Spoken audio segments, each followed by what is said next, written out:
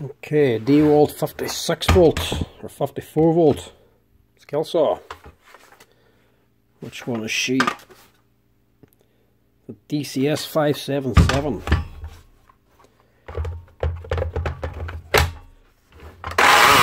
Ooh.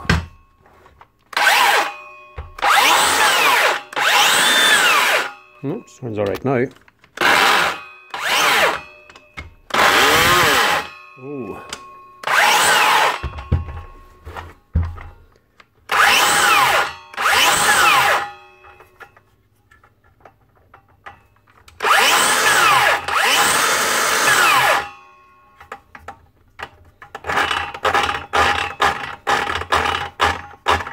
Sounds right there.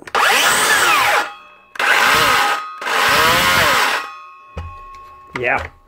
It's either a bearing or a gear. But because she's only making that sound sometimes and not all the time, I'm going to say it's probably a bearing.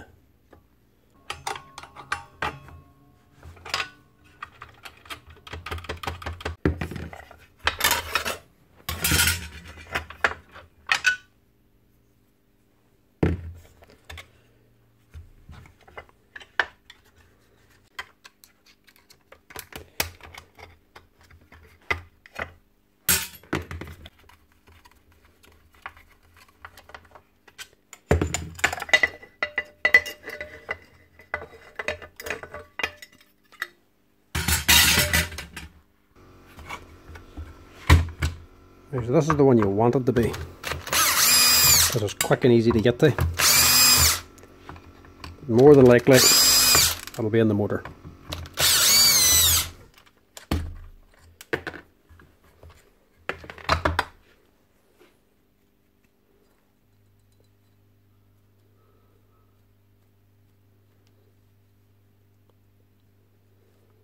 No, that one's okay. There's the wee cover for that, wee holder for that bottom gear bearing. Right. Can't turn that by hand because it's a brushless motor.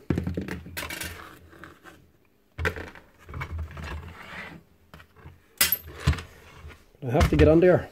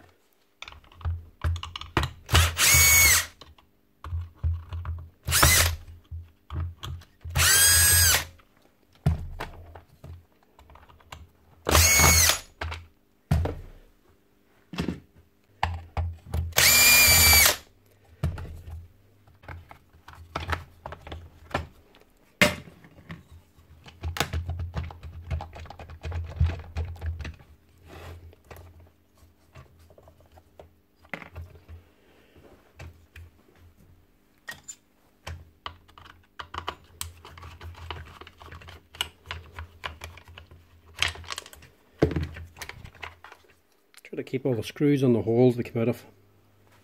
Saves trying to match them up better.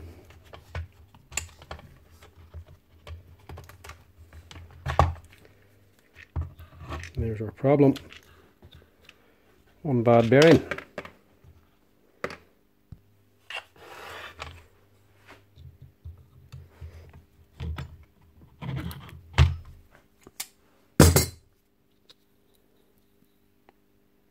Totally gone. That bearing's okay. That can be a tricky one to change because of this wee magnetic pickup. If you're too rough at all, you'll bust that pickup, which is a bad thing. So we're just going to change this one. This bottom bearing's absolutely fine. We'll not change that at all. Now don't get me wrong, this saw is a decent saw, this 54 volt. Powerful saw. They are popular. Batteries let it down a while lot because the batteries are troublesome, especially these ones with a yellow body on them. They can fail very easily. but this is a big problem for them. Them bearings are not separate, nor is the rotor. So if this part fails on you, if you bust this wee taco down here, or this bearing fails, you have to buy the service kit, or what Dewalt call the service kit. The service kit is this rotor, and the controller, and the switch on this particular model saw, which is a joke. That's the price of the machine basically, to replace them. A service kit, like. They're taking a hand there. That bearing's easily changed, but if this bearing fails, getting it off without damaging that taco can be risky. Can be done, but you need to be careful. Don't ever touch or press on the outside race, that wee brown bit. That is very, very brittle. It'll just break off. Brass insert's the only thing you want to be touching if you have to change this back one. But that's a problem. They don't supply these bearings separately. They don't expect you to change them bearings.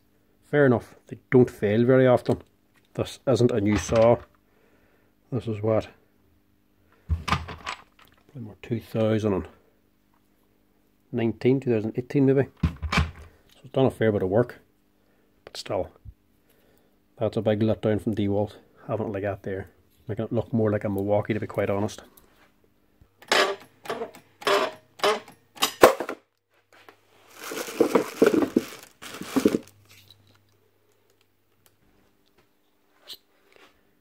So that's the bearing.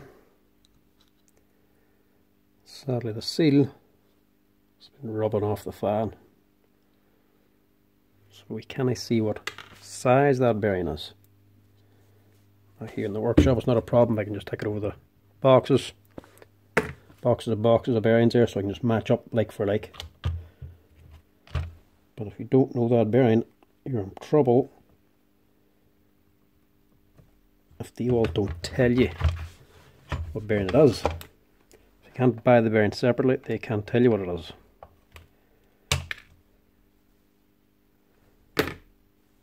Luckily this side looks to be still intact. Yep. So it's a 6002 bearing.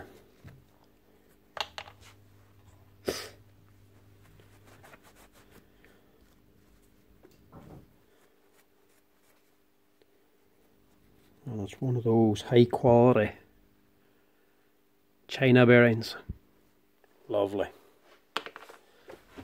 We'll stick on an NSK bearing. That'll hopefully see it to its end then. Also, when you're changing these, if they fail like that one did, make sure you wash all this out.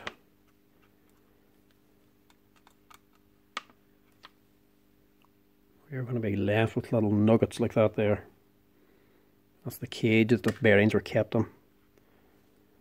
So there's debris all inside this grease. You need to get it washed out.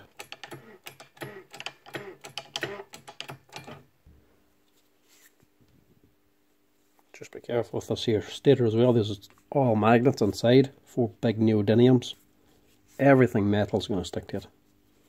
Make sure there's no wee bits of swarf or nothing stuck onto it.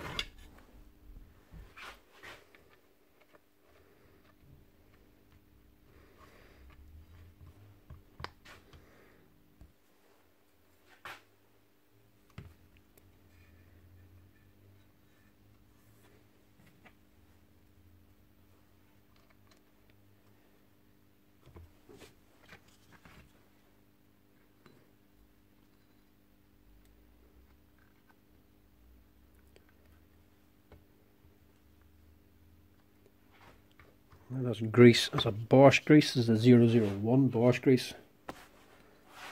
But any good heavy gear grease would do for this application.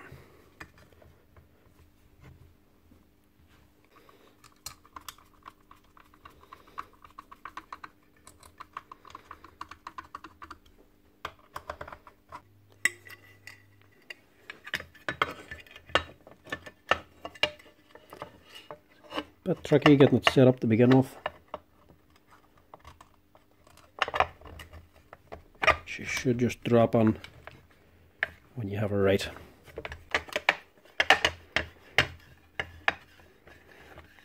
That's it.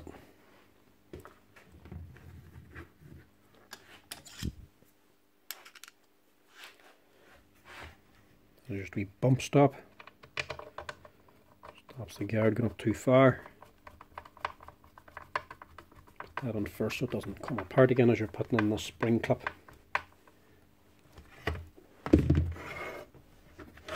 It's just held on by this ring spring, which is just a coiled piece of metal. That's the clipping around and all tuck in. And she's quite wide, so it's quite tricky to get the whole thing in without bending or damaging it. Just take your time and prise it on piece by piece.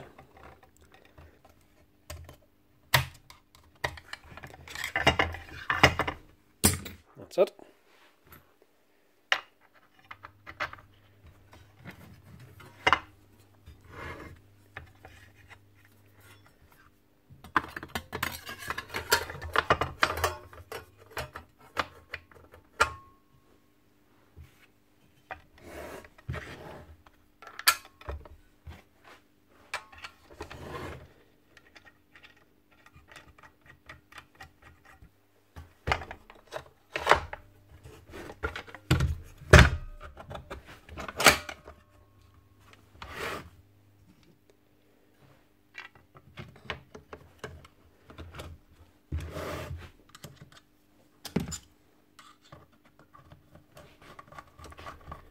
That should be us. Sounds better already.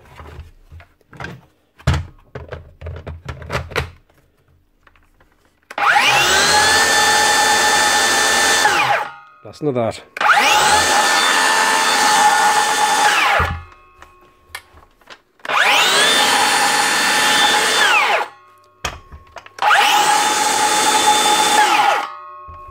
Look at that Dewalt. We didn't even have to replace the whole motor for it. One little bearing, and she's up and running again. Like the content, lads. Hit that like and follow. Cheers.